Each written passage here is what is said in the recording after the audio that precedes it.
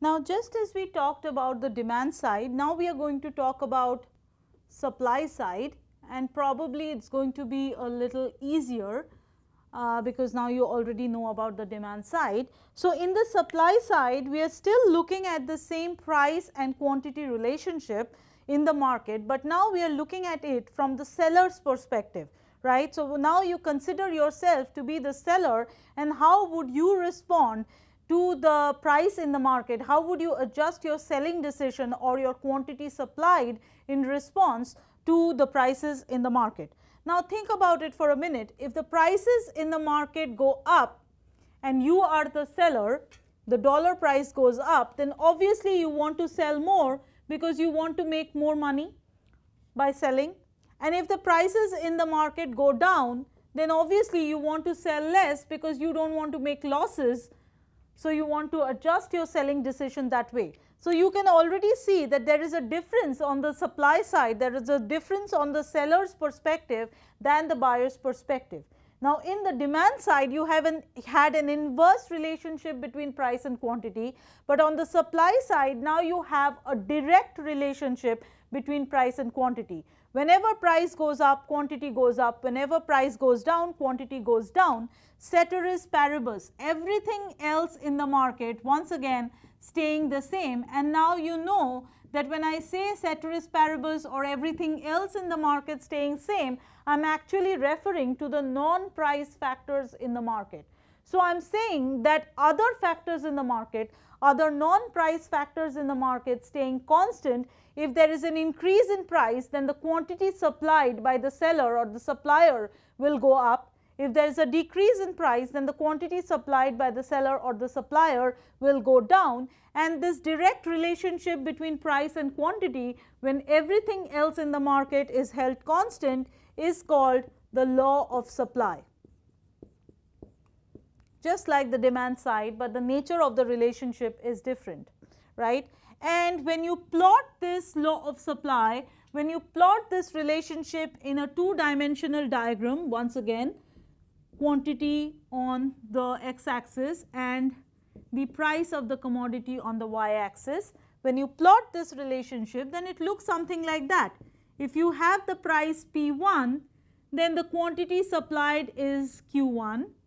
If the price goes up to something like P2, then obviously the quantity supplied also goes up to Q2. And if the price goes down to something like P3, then the quantity supplied goes down to Q3. That is a direct relationship. And if I draw a line through all those price and quantity points, then I get an upward sloping line, and that is called the supply curve. Now, in this class, I will always call the supply curve the S curve. So, the S curve or the upward sloping supply curve is nothing but a graphical representation of the law of supply. So, the law of supply or the supply curve have nothing to do with any other factor in the market. They are only a representation of the positive relationship between the price and quantity supplied in the market, right. And just like the demand side, we can go deeper into the mechanism of how this happens. So, if this is my starting point, if I start with the price P1 and with the quantity Q1, and that is the point that I am at, if there is an increase in the price, then there is an upward movement along the supply curve, so that the quantity supplied goes up, and if there is a decrease in the price, then there is a downward movement along the supply curve, so that there is a decrease in the quantity supplied. So, once again, the mechanism is also the same as the demand side. As price goes up, there is an upward movement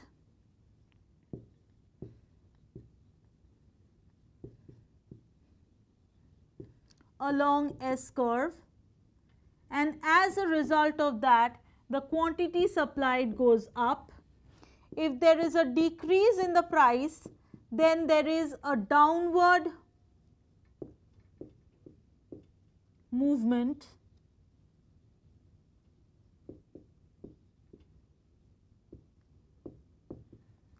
along S curve, and that takes the quantity supplied down.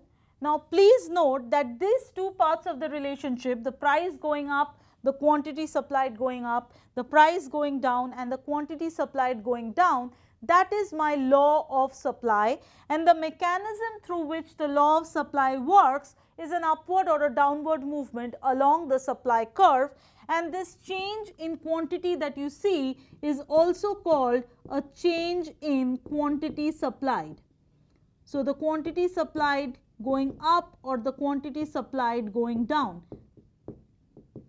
Please note that this is not a change in supply. So, a change in quantity supplied is very different from a change in supply, just like we talked about the same on the demand side. We said that the change in quantity demanded was about a movement along the D curve, no shift, and a change in demand was about the shift, and it did not refer to any movements along the demand curve, right. So, similarly on the supply side, here we are talking about a movement alone, and that is why it is a change in quantity supplied. We have not yet talked about the change in supply, but we will do that in a minute.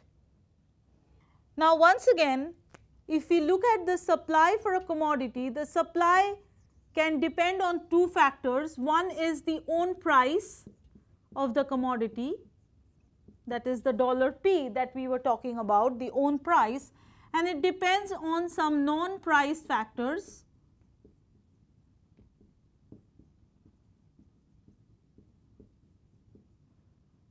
Some non-price factors in the market, right. So, whenever we are looking at this part of the relationship and assuming this part to be constant, so everything else or the non-price factors in the market are constant, and we are only dealing with a relationship between the own price and the quantity supplied, then this is called a change in quantity supplied. It is coming from the law of supply, and it is occurring through a movement along the S curve. It is a movement in the upward direction if the price is going up, it is a movement in the downward direction if the price is going down. Now, if we consider the other part of the relationship, if we now consider the own price to be constant, if we think that this is the constant part and those are the ones that are changing, the non-price factors are changing, then that relationship is the supply shifter relationship.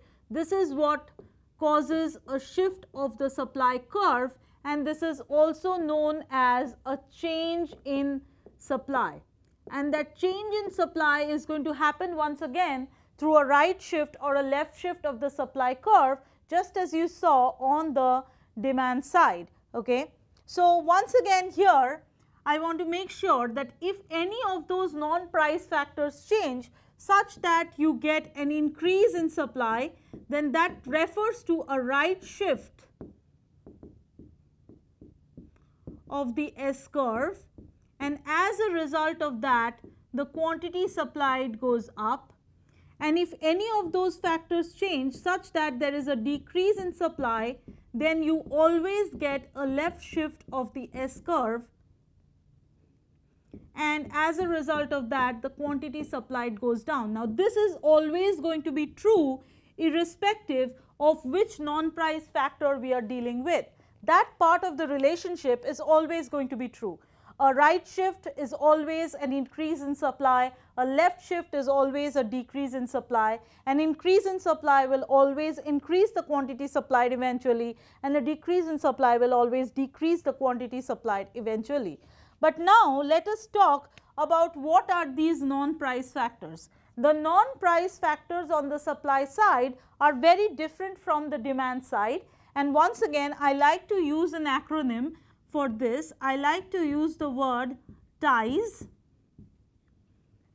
where T stands for technology. Technology is anything that is about the process of making a good. That is what we are talking about. Technology is the process involved in manufacturing something, in making something. I stands for input, so it is no longer about the income, but I is now input, and we are talking about both availability as well as the price of the input. E stands for expectations, but now since we are on the supply side, this is the expectation of sellers, not buyers. So, it is expectation of sellers about price in the future. And then S stands for the number of sellers in the market. So, the price of the commodity staying the same, if any of these factors change, then what you see is a shift of the supply curve, and if there is an increase in supply, then that shift would be rightward, and if there is a decrease in supply, then that shift would be leftward. Now, let us go ahead and talk about these conditions and see how those shifts occur. Once again, I will be posting graphs for you. So, I will not be going into the detail each time, the detail of the shifts for each case. I will just talk to you about the changes, but you can take a look at the specific graphs when I post them on Blackboard. So, we are talking about the supply shifters. The first one is technology, right. If there is any improvement in technology or sophisticated technology, then obviously the manufacturer or the seller or the producer can produce more, and if he is able to produce more, then he will be able to supply more. So, any improvement in technology always takes the supply up or causes a right shift of the supply curve, and as a result of that, the quantity supplied goes up. Now, this is from the quantity from the seller's perspective. Please remember that we are talking about quantity supplied, we are no longer talking about the quantity demanded. And if there is a disimprovement in the technology, if the technology is bad, then the opposite should happen, the supply should go down, because now the manufacturer is not able to produce more. So, now if they do not produce more, they are not going to supply more. So, you will see a left shift of the supply curve, as a result of which the quantity supplied will go down, right. So, what are we talking about? Think about an example. For example, if let us say the commodity that is being produced is fabric, right, fabric. So, if it is being produced with hand loom, then you maybe the producer produces 10 yards of fabric with the hand loom. Now, if there is an improvement in technology, instead of hand loom, if the producer or the seller starts using power loom, then obviously due to the sophistication of the technology, he will be able to produce more. Instead of 10 yards, maybe he is able to produce 100 yards, and if he is able to produce 100 yards, he will be able to bring all that into the market. So, the supply into the market will be higher. So, any improvement in technology leads to an increase in supply or a right shift. Any disimprovement in technology leads to a decrease in supply or a left shift of the supply curve. The next one was about input. Now, that is a very important point. Okay. Now, sometimes it is very easy to get confused between input and complement goods.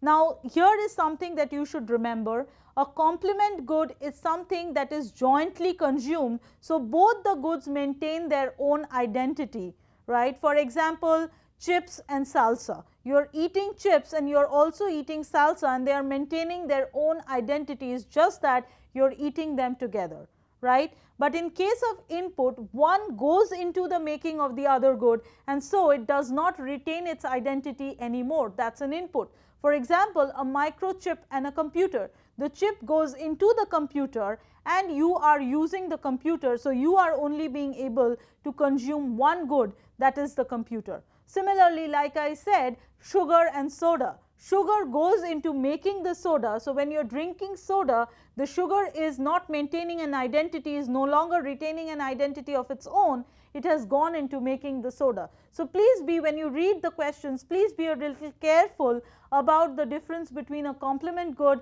and input. So, input is anything that goes into making another good. If the inputs are abundant, if you have an abundance of input, then obviously you will be able to produce more and supply more. Your supply will be higher, there will be a right shift of the supply curve, and the quantity supplied will be higher.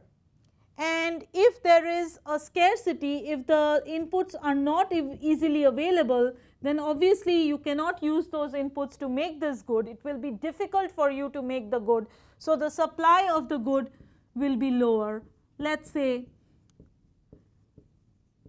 left shift, and the quantity supplied will be less. So, what are we talking about? Let us say our commodity is something like blueberry muffins. So, we need blueberries to make blueberry muffins, but let us say there has been like a natural calamity, maybe a bad tornado that has destroyed the blueberry crops, 2/3 of the nation's blueberry crops, right. So, what will happen? The supply of the input blueberry is less. Since the supply of the input is less, I am now not able to make more of my commodity, that is blueberry muffins. So, the supply of blueberry muffins in the market will go down, right. The opposite will happen if blueberries are readily available and easily available. Then I will be able to use them easily, and I will be able to make more of blueberry muffins and supply more of blueberry muffins. Now, the third one is about expectation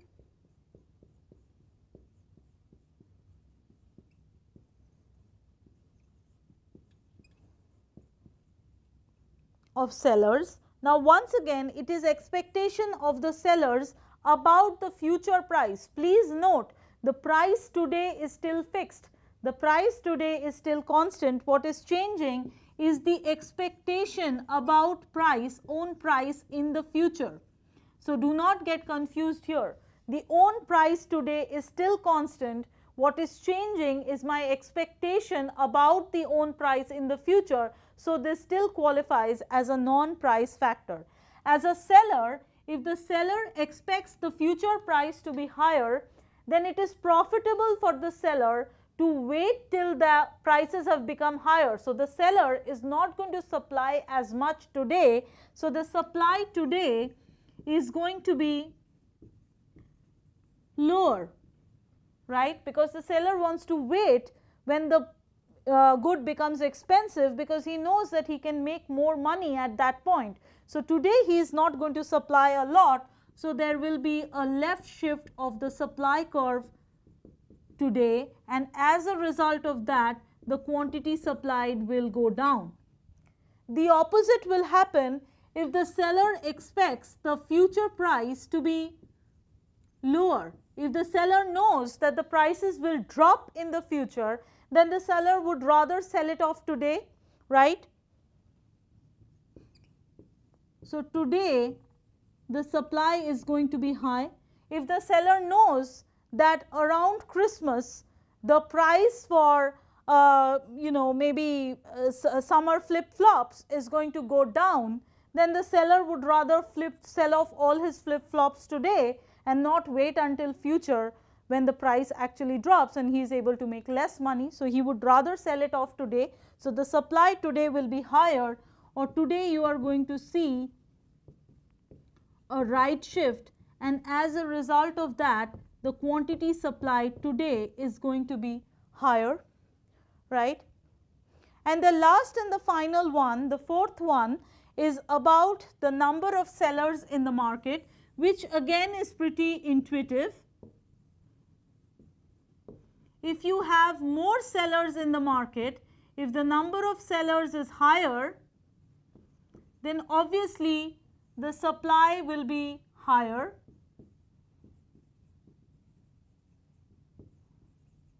More people selling the goods, so the supply is higher and the quantity supplied is higher. if the number of sellers in the market is less, then the supply is less, so that's a left shift of the supply, and as a result of that, the quantity supplied is going to be less. Now, please note that in each case, all this discussion that we have done, the implicit assumption is that the own price of the commodity is still the same. There is no change in the price of the commodity. What is changing is a non-price factor, which could be technology, which could be inputs, which could be expectation of the sellers, and which could be the number of sellers in the market, which is basically changing the supply in the market. So, we have covered this part. So, we know that if any of these factors change with the price being constant, then you get a shift of the supply curve, and that shift is in the right whenever the supply increases, the shift is in the left whenever the supply decreases. For an increase in supply, the quantity supplied goes up. For a decrease in supply, the quantity supplied goes down. And if these non-price factors are unchanged, if these factors remain constant in the market and it is only a relationship between quantity supplied and the price, then there is no shift of the supply curve. Instead, you see a movement along the supply curve, and that is basically a representation of the law of supply. Okay. We have now individually covered the demand side and the supply side. So, now we are going to bring the two sides together and look at the dynamics of demand and supply in a market. In other words, we will see how the buyers and sellers interact in the market and how they reach a point of agreement or the equilibrium in the market, and how does that equilibrium get affected if there is an imbalance on either side, if there is an increase or decrease in demand, or there is an increase or decrease in supply, then how does the equilibrium in the market get affected. So, once again we have the same two-dimensional diagram. We have price in the y-axis and quantity in the x-axis. We have the demand curve, which is downward sloping, the D curve, and we have the supply curve, which is upward sloping, or the S curve. Now, there is a unique point of intersection between the demand and supply, and that unique point of intersection is actually the equilibrium point, which is denoted by capital E. So, capital E is the equilibrium point.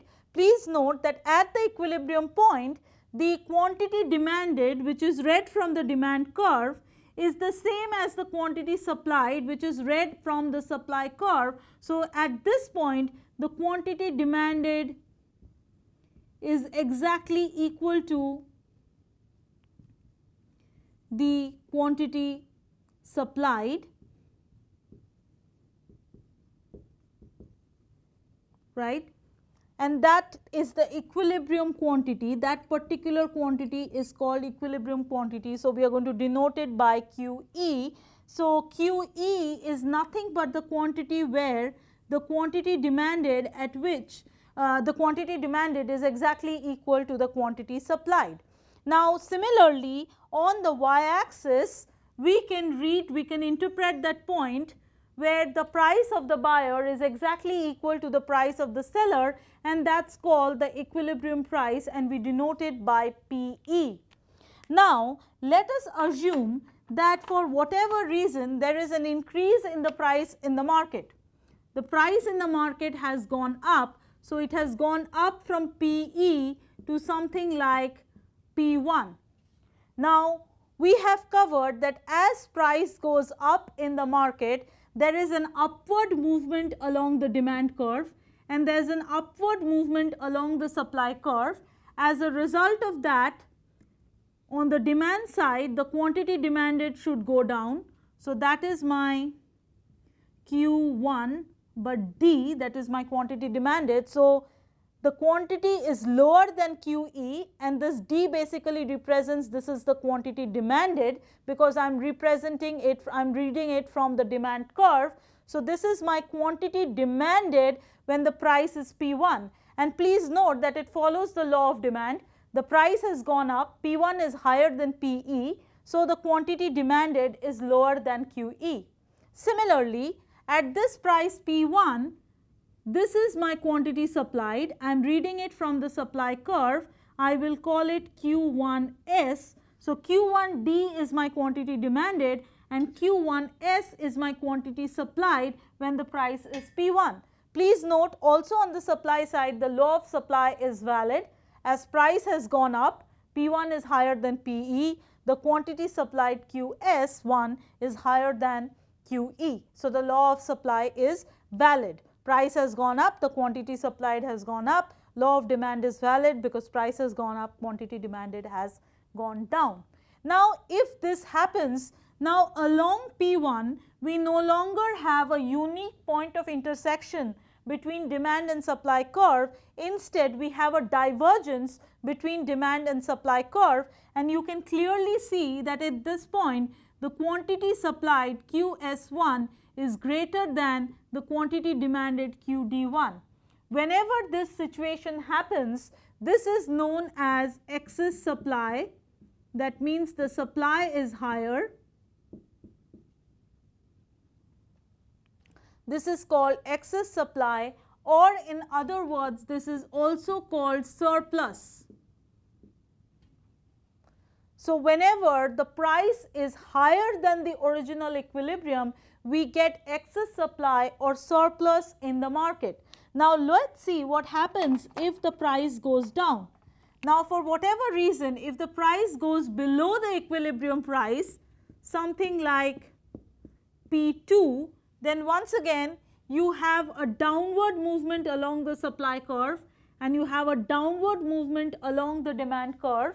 And once again, please note there is no unique point of intersection along the P2 line. Instead, you have a divergence between the demand and the supply curve. So, now at price P2, the quantity supplied is Q2S. I am reading it from the supply curve, and the quantity demanded is Q2D.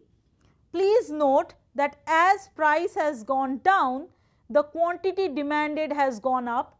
QD2 is greater than QE, and price has gone down. So, the quantity supplied has also gone down. The QS2 is less than QE, right. So, we are basically saying, I am trying to say that if P1 is greater than $PE, then these are the things that we get to see. The QD1, the quantity demanded, is less than the QE, but the quantity supplied, it is the other way around, let me keep the notations right. QS1, that is higher than QE due to the law of demand and law of supply, and similarly if $P2, that is less than $PE, so the QD2, that is going to be higher than the QE, and the Q2S, that is going to be lower than the QE. So, we see this relationship due to the law of demand and supply. Now, please note here the QD2, that is greater than the QS2. So, the quantity demanded is higher than quantity supplied. Whenever there is a situation like that, this is known as excess demand, or in other words, this is also called shortage. So, whenever the price is below the equilibrium price, the original equilibrium price, there is a shortage in the market. So, any time that the price rises above the equilibrium or goes below the equilibrium, there is a disagreement between the buyers and the sellers, and this disagreement will give rise to a surplus if the prices have gone up, and it will give rise to a shortage when the prices have gone down. But in most cases, whenever there is a surplus or a shortage, the market is able to take care of itself. It is able to rectify or correct itself on its own due to the pressures that builds within the market. For example, if there is a surplus, it means that there are more goods supplied than what is demanded for. So, in this situation, if you are a seller, how will you sell your goods? You have more goods available in the market than what is being demanded. In this situation, if you had to sell your goods, what would you do? Obviously, you would have to lower your prices in order to make sure that your goods are sold. So, in this situation, in case of a surplus, there will be a downward pressure on the prices, and that will continue until the price comes back to the equilibrium and there is agreement restored in the market. The quantity demanded goes back to being being equal to quantity supplied, and the equilibrium quantity and price are restored in the market. Similarly, if there is a shortage in the market, then it means that there are more people wanting to buy the good than what is available. In that situation, if you are a buyer and you have to buy the good, then you will bid the prices up. You will be willing to pay more, and if you do that, then those pressures are eventually going to take the price up, and that's going to continue until all the imbalance in the market is wiped out and the price is restored back to PE, where the quantity demanded goes back to being equal to quantity supplied and the market goes back to equilibrium. So, that is why I am taking you back to that same principle that we started at in lecture note 1, where we say that the markets always try to move towards an equilibrium. So, whenever there is an imbalance in the market will adjust in itself to go back to the equilibrium point, to go back to the agreement point. So, that is what we were talking about. So, any surplus or shortage in the market is not forever. In response to the surplus or the shortage, the market will adjust in terms of price and quantity to go back to the equilibrium point.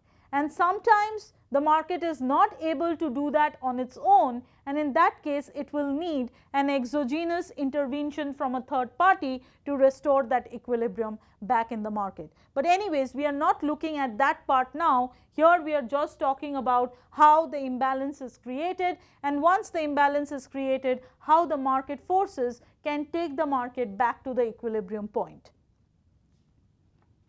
So, next we are going to talk about the dynamics of demand and supply in the market. What happens when the demand or the supply changes in the market?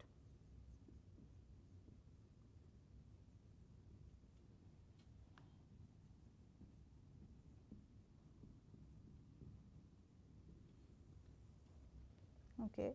And to talk about this, I am going to divide the content into 4 cases.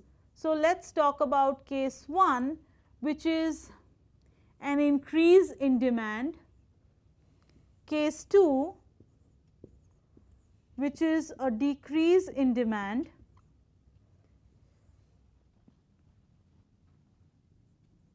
case 3, which is an increase in supply, and case 4, which is a decrease in supply. Now, please note that we have a market. The market means there is a demand curve and there is a supply curve, and the point at which both intersect is the equilibrium in the market, and corresponding to the equilibrium we have the equilibrium quantity and the equilibrium price. So, this is what it looks like. Now, let us say for whatever reason there is an increase in the demand. Now, you know that this increase in demand, that can be caused by the non-price factors in the market on the demand side, which we have already covered, the tribe factors, right. So, if any of those tribe factors change in such a way that there is an increase in demand, then what you see is a right shift of the demand curve, the right shift of the D curve. So, the price staying constant, no change in the price of the commodity initially, step 1, there is no change in the price. What happens is only a right shift of the demand curve to something like D dash. But after the shift has taken place, there is a step 2, there is an impact on the market. Please understand this very carefully. Step 1, the price is not changing. What is changing is one of the demand shifting factors, those strive factors, right? Either taste or preferences or price of substitute or complements or income of buyers, one of those factors are changing such that the demand in the market has gone up. If the demand goes up, then there is a right shift of the demand curve. Initially, the price is held constant, no change in the price. But once that demand has shifted, then there is a step 2, and that step 2 is there is a new equilibrium generated in the market. Please note, the new equilibrium is the intersection point of the new demand curve D dash and the original supply curve S S, and at that new equilibrium your equilibrium quantity in the market is higher and the equilibrium price in the market is higher. So once again, what we are saying here is that in the market, everything else staying the same, no change on the supply side. If something changes on the demand side, a non-price factor changes on the demand side such that there is an increase in demand, then you will see a right shift of the demand curve initially at the same price, and as a result of that increase or right shift in demand, in step 2 there will be a new equilibrium in the market, and at that new equilibrium the equilibrium quantity and equilibrium price in the market goes up. So we can safely say that an increase in demand causes an increase in equilibrium quantity and an increase in equilibrium price. This is something that will always be true. This will never be violated. Whenever there is a right shift of demand, equilibrium price and quantity in the market will always go up. Now, the opposite will be true if there is a decrease in demand. So once again,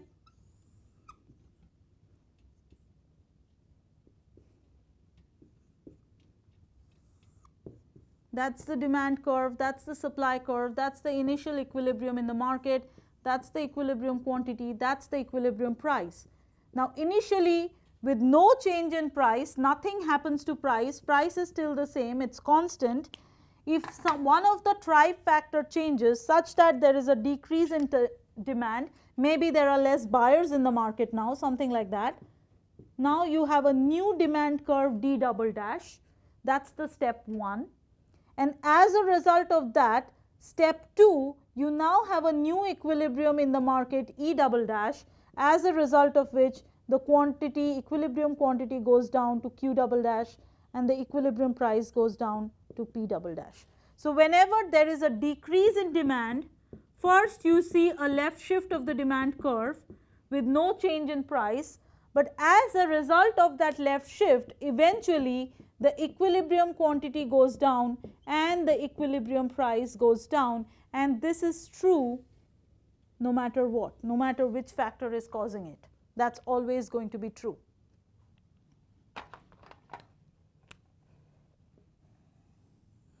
Let's talk about the supply side now. So same thing,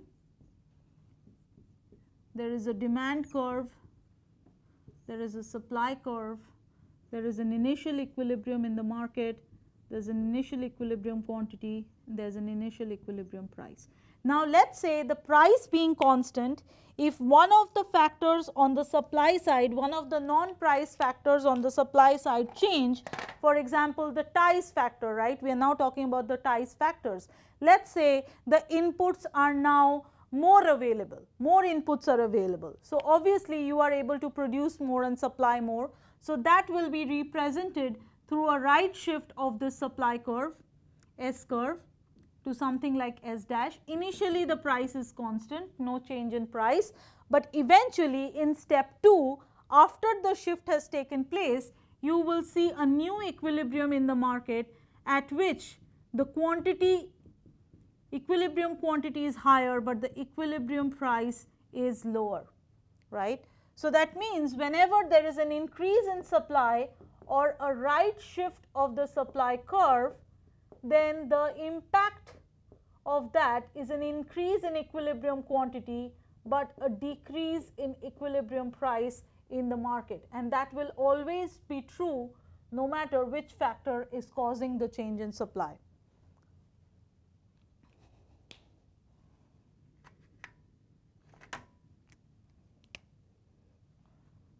The last one, that is a decrease in supply.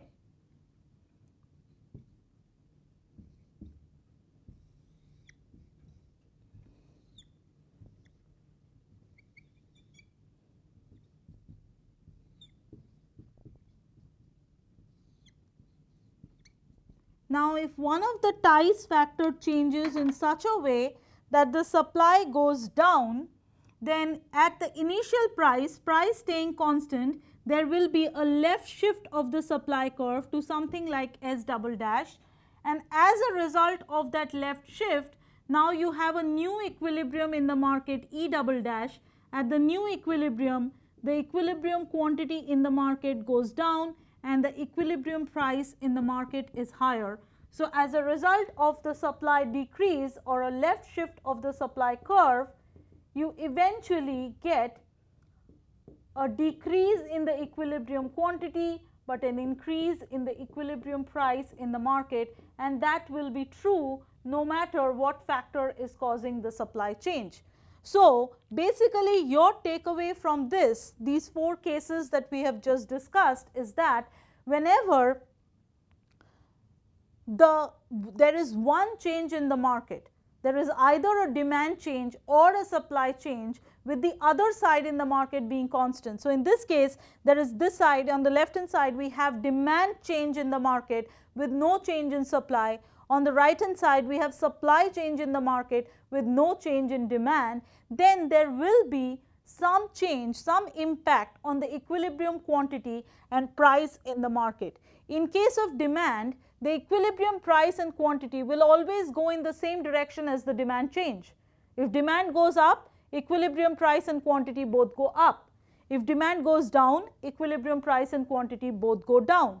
However, on the supply side, as supply goes up, the equilibrium quantity goes up, but price goes down. So, quantity always takes the same direction as supply, but price takes the opposite direction. If supply goes down, then quantity, equilibrium quantity in the market goes down, but price goes in the opposite direction.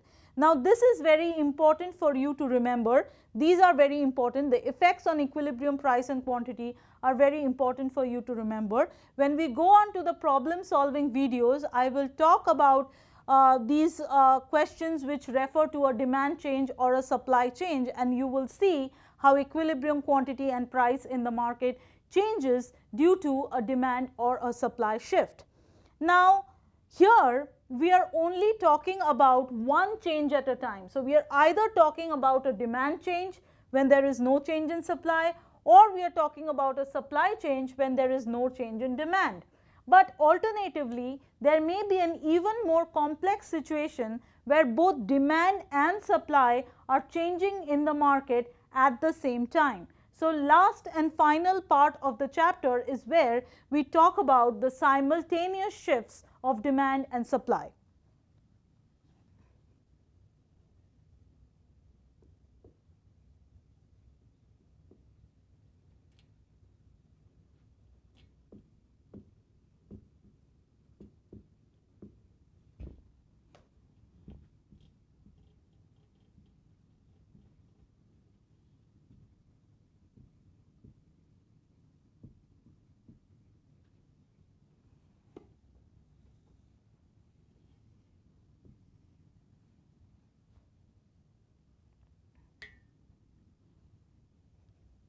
Now, the simultaneous shifts of demand and supply refers to one change on the demand side and the other change on the supply side. So, let us say our case 5 is an increase in demand along with an increase in supply, right. So, basically what we are saying is it is case 1 plus case 3 happening together, right.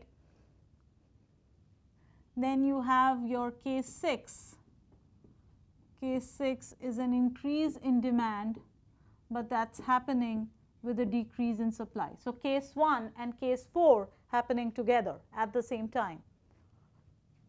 Then you have a case 7, which is a decrease in demand along with an increase in supply. So, case 2 and case 3 taken together. And finally, you have case 8, where your case 8 is a decrease in demand plus a decrease in supply. So, case 2 and case 4 happening together. Now, whenever you have simultaneous shifts in demand and supply, my advice to you is not to get your results by drawing a diagram, because your diagram will often lead to a very certain result, a very predictive result, but often in this situation, as you will see, that there is ambiguity involved and you are not able to capture that ambiguity when you draw a diagram. Okay. So, my advice is not to draw a diagram in this case. Now, from your case 1, you know that whenever the demand increases, that means the demand shifts right. Whenever there is a right shift of demand, the effect is always an increase in equilibrium quantity and an increase in equilibrium price happening at the same time. And when there is an increase in supply, that means whenever there is a right shift of the supply, there is an increase in equilibrium quantity, but there is a decrease in equilibrium price. Now, when these two things happen together, then please note that you have a very definitive answer about the equilibrium quantity. You know that the equilibrium quantity will rise for sure, because both forces of demand and supply are taking the equilibrium quantity up, but when it comes to equilibrium price, there is ambiguity. One is taking the price up, the other is taking the price down. So, we do not know what really happens to the price. So, we can say equilibrium price is ambiguous or uncertain or indeterminate, all mean the same thing. That means there are three possibilities. There can be an increase in price, there can be a decrease in price, or alternatively the price stays same, there is no change in price. All three are possible. The price could go up, it could go down, or it could stay the same. That is what we mean by ambiguous or uncertain. Now, the price will go up. This will happen obviously if the demand effect is stronger than the supply effect, because it is the demand one which has taken the price up. So, if the demand effect is stronger, if the demand pull is stronger, the price will go up. If the supply effect is stronger, then the price will go down, because it is the supply side that has taken the price down, right. So, it is the supply force that is taking the price down. So, if the supply force is stronger, then the price will eventually go down. And if the two forces are exactly equal to each other, if the rise in demand is exactly equal to the rise in supply, then there will be no change in the price of the equilibrium price of the commodity in the market. So, all three are possible, and it really depends on which force is stronger or whether they are the same. You see the final result on the price, but you have a definitive answer about the quantity for sure. Now, similarly here in case 6, you can see that whenever there is a right shift of demand, you will see an increase in quantity and you will see an increase in equilibrium price, but along with the right shift of demand, you also have a left shift of supply happening simultaneously, a decrease in supply. So, that is going to take the quantity down and it is going to take the price up. So, I know these from my 4 cases, case 1, case 2, case 3 and case 4. Those are the ones that tell me which way it will go. Now, once again, please note that here I have a definitive answer about the price. I know for sure that equilibrium price is going to go up because both demand and supply forces take it up, but I do not have a definitive answer about the quantity. So, my equilibrium quantity is ambiguous or uncertain or indeterminate, whatever you want to call it, which means there are 3 possibilities for equilibrium quantity.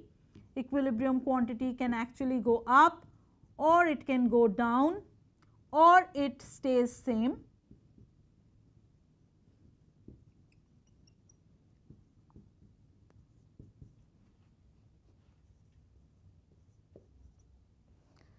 Okay. Now this will happen, equilibrium quantity will go up if the demand side is stronger. So if the demand increase is stronger than the supply decrease, then that will happen, because actually it is the demand force that takes the quantity up. Similarly, if the supply decrease is stronger than the demand increase, then you will see a decrease in the quantity, because the supply side is the one that pulls the quantity down. And if the two forces exactly cancel each other out, if they are exactly equal, then there will be no change in the quantity, equilibrium quantity in the market.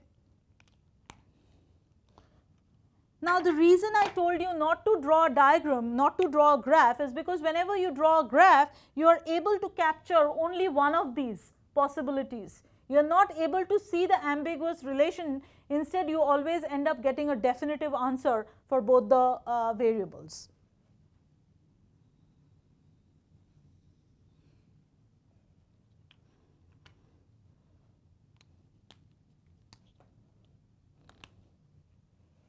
Now here, let's say I have a left shift of demand, but that's happening along with a right shift of supply.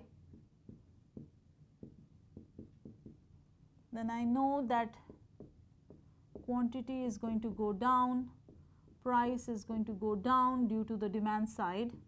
Due to the supply side, the quantity will go up, but the price will go down. But now the two are happening together. Remember, it's simultaneous change. So I have a definitive answer about the price for sure. I know what happens to the price. So price will go down for sure, but I don't have a definite answer for the quantity. So the quantity effect is ambiguous. Once again, all three are possible for the quantity. It could go up, or it could go down, or it stays same.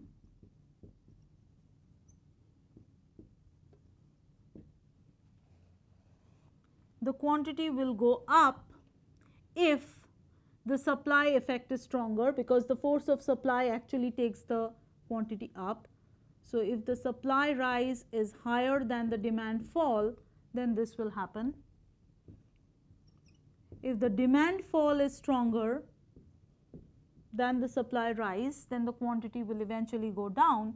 And if the two effects are of equal strength, then they will cancel each other out, so that there is no effect on the equilibrium quantity eventually. Now we don't know which one happens for sure, right? It depends on a case to case basis. So unless I tell you which force is stronger, you are not really able to get a definitive answer for both equilibrium price and quantity. I have to tell you which one is stronger. And the last and final one, which is a right shift of the demand curve. Sorry, a left shift of the demand curve happening with a left shift of the supply. So it's a left shift of demand along with a left shift of supply.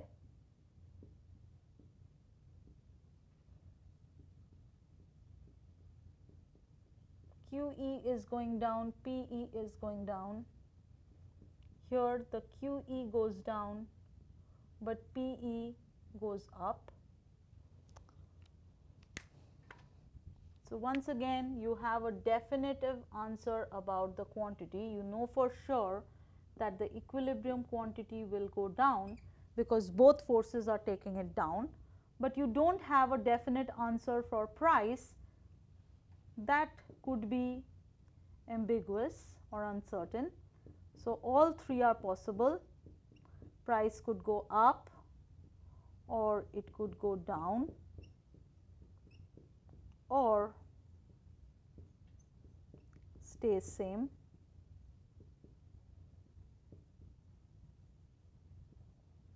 really depends on which one is stronger. So, price would go up if obviously the supply decrease is stronger, as you can see. So, if the decrease in supply is stronger than the decrease in demand, then the price would go up. The price would go down in the market if the demand decrease is stronger. And then if both forces of demand and supply are of the same strength, then they cancel each other out and there is no impact on the equilibrium price. So, first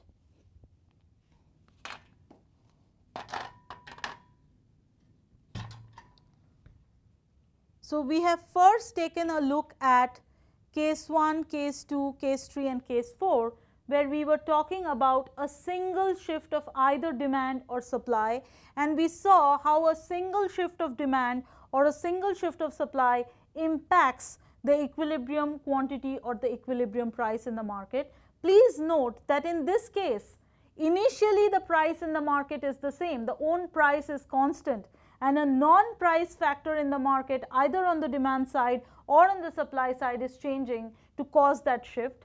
But once the shift has taken place, there is a follow-up step. There is a step 2, and that step 2 is what causes a change in equilibrium quantity or price in the market. And then we went on to discuss the simultaneous shifts where we brought those cases together, we combined those cases and we got 4 new cases, case 5, case 6, case 7 and case 8, where we are talking about a demand and a supply change happening at the same time together. And whenever there is this simultaneous shift of demand and supply, you can see that you can get a definitive answer either for the equilibrium quantity or for the equilibrium price, but one of them tends to be ambiguous, and you will have to know exactly about the strength of the demand and supply forces to get a definitive answer about both.